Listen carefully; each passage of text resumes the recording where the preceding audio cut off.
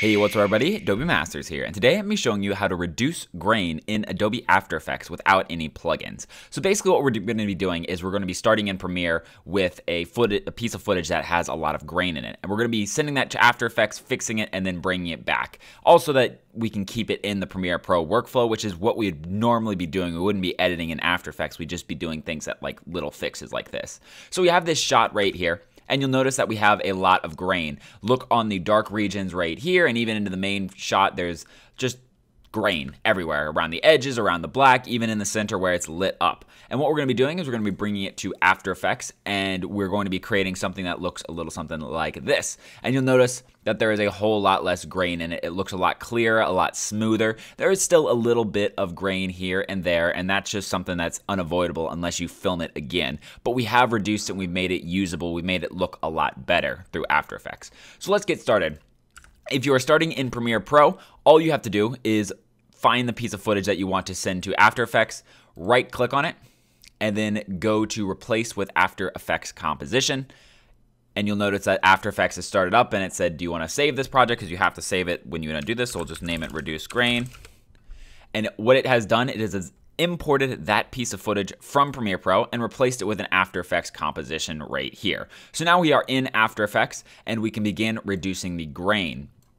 You'll notice After Effects works a little bit differently in the fact that the rendering will be a little bit slower, and especially when we add this, it'll take a little bit of time to do some of the rendering, and it won't play in full speed. But to get the effect started, all we have to do is go to Effects and Presets over here on the right, and what we want to do is we want to search for an effect called Remove Grain. It's under Noise and Grain. We're going to drag that onto our footage right here.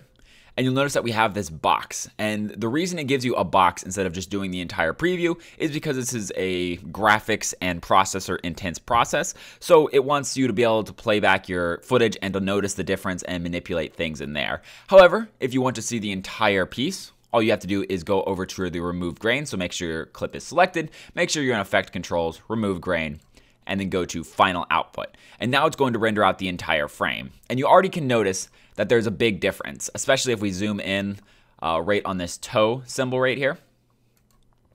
You can notice that there has been a reduction in the grain. And you'll also notice that we've lost a little bit of detail. That is something that comes when you reduce grain. It gets just a touch blurrier. I don't want to say blurrier. I would call it smoother. It smooths out the edges a little bit, and you do lose some of that detail. However, in a grand scope, it doesn't change that much. You still get a pretty good shot, and maybe we should go into sort of a more in-focus shot right here, and you can notice the difference really, really well. Look right around this symbol again, and you notice that the grain is greatly reduced already.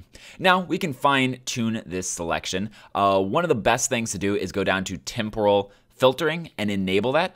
What this does is right now it's taking it frame by frame. So it's taking one frame, looking at it, going, hey, this is how we're going to reduce it. Goes to the next frame, does that again. The problem with this is it can actually create this blocky artifacting, where because the grain is jumping back and forth, the corrections are jumping back and forth, and it can make it look, like I said, blocky. So to fix that, what you can do is go in here into temporal filtering, this right here, and click enabling. What this does is it allows you to, or it allows the program to blend frames together. So it'll look at, let's say, frame 3, and at frame 3, it'll go back 2 frames and forward 2 frames and say, what's the grain on all of these? And then it'll smooth it out across all 5 of those frames. And it'll keep doing that, sort of going 5 frames at a time, overlapping and blending them all together. This makes it so that the grain reduction is smoother, and it reduces those blocky artifacting. Now this can introduce another layer of artifacting in which it'll actually make it look almost pastel color, where it looks like it's drawing lines onto it. And that works, or that happens a lot if you have like really sharp lines somewhere. But easiest way to fix that is just to bring this up to about 0.98, 0.97.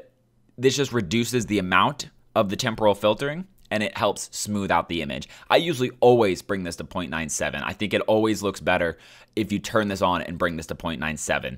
If you want to really sort of smooth that out, if you're really getting some of these artifacting from Remove Grain, you might want to manipulate this and sort of work with this. But the quickest way, the way that's going to work for 95% of things, is if you just turn this on, go to 0.97, and it should smooth out the footage quite well. So now if we play this back, you'll notice how long it's taking to load right here. Let's turn off the audio for a second. You'll notice how long it's taking to load. And that is because of the processor power it's going to basically draw from smoothing out this image. So I'm going to let this load and we're going to take a look at this. All right, so we have a pretty good load right here. Let's look at that same area as we did before. And if we click play back on here, you're going to see it's a lot smoother than it once was. There is a whole lot less grain happening. There's still, like I said, a little bit of flickering happening around the edges due to the grain, but it isn't as intense. It isn't as noticeable as here. You can already see it's a whole lot more color artifacting in these edges. So yeah, that's something that really this helps with. You can also fine tune just a little bit of the settings in here as well. If you want to go into these two options, noise reduction and fine tuning. Noise reduction, this is basically just the amount of noise it's reducing, and this is how many passes, how many times it's smoothing it out. If you bring this up, it's going to smooth it out more and more, and that's going to get you closer to those sort of pastel looking colors. If it's sort of a non-motiony shot, there's not a lot of stuff happening, you can increase this a lot and it won't look very bad. But if you have a lot of motion going on and you increase this a lot, you will start getting a lot of artifacting. So you can reduce this or increase this depending on your shot. Same with the noise reduction. And you can also go down here into blend with original. This is really nice because it allows you to blend it back a little bit with the original, giving some of that detail maybe that was lost when you reduce this, and sort of having a slider of, you know, no grain, loss of detail, and then grain, and it still has detail, and you can find out where in the middle you like that to sit.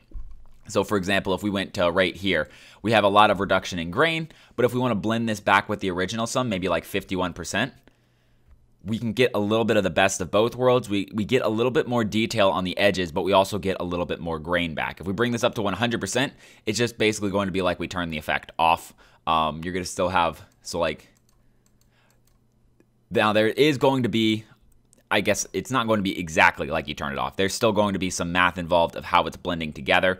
However, it will be a lot closer to the original than if you keep this at 0%. So just something to keep in mind. You have more options down here. But that is the fastest way to reduce grain in After Effects without using any plugins. It has a great effect built in. Drag and drop, turn on that temporal filtering and bring that up a little bit, or keep it right there if it looks good at 0.9. If you just mess around with these settings a little bit, you should be able to get a shot that is pretty clear and pretty good to go. And now once we are done with our effect, we don't have to touch this at all. We don't have to do anything.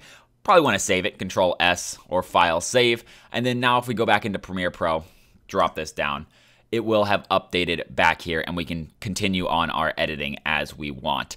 Note, the load times will be really, really slow over here as well. It'll try to load it, but you'll notice that it'll freeze every once in a while. And that's just sort of the caveat of sending it to After Effects. However, we won't lose any of our video because we haven't rendered it out yet, so it's just going to link it in here, and then when we render it, it'll actually grab it from After Effects and we'll only do one render instead of if we actually rendered it here, send it to After Effects, rendered it out, send it back, which would have 2 additionals. So best way to sort of keep all of this together, use both the programs and reduce our grain. Thanks everyone for joining me. If you have any questions or comments, go ahead and throw them in the comment section below on our website at adobemasters.net. If you want to see more videos similar to this one, go ahead and hit that subscribe button. I make a video every other day on Adobe related products. And until next time, guys, see ya.